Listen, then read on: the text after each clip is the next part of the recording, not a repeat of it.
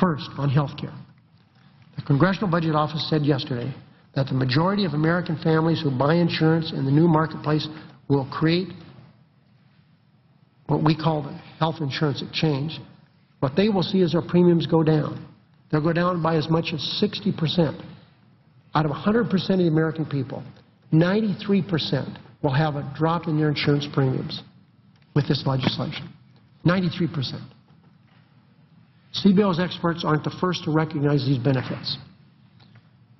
Massachusetts Institute of Technology's Jonathan Gruber is one of the most respected economists in the world, said in today's Washington Post, here's a quote, "Here's a bill that reduces the deficit, covers 30 million people, 30 million more people, and has a promise of lowering premiums." Pretty good statement.